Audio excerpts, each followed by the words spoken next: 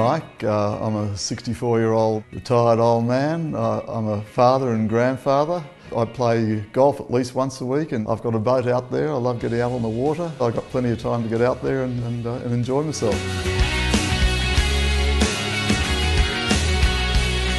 I wouldn't go out now without my hat on at all. I just wear a hat all the time. If I'm down the beach, I always put sunscreen on. Playing tennis or golf, I tend to cover up as well. We all wear sunglasses now, you know, never used to wear sunglasses. As a young fella, I certainly did get out in the sun. In fact, it all started when we were really young as babies. Mum used to take our nappies off and lie us out in the sun for about 10 minutes or a quarter of an hour. She used to call it a sun bath.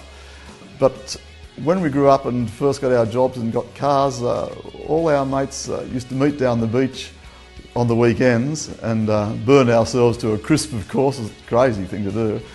But by Friday we'd be as brown as berries, but it'd all be peeling off, so the next weekend we'd have to go and do it all again. I'm the one with the darker skin. I have had some sunspots attended to by doctors on my face and on the top of my head. But my brother and sister, well, my brother especially, has had plenty, and my sister's had a few too, and that's all because didn't think of getting out of the sun or putting sun lotion on when we were kids. Your skin definitely does change, you know, when you get older, and this is obviously due to the amount of sun that I got.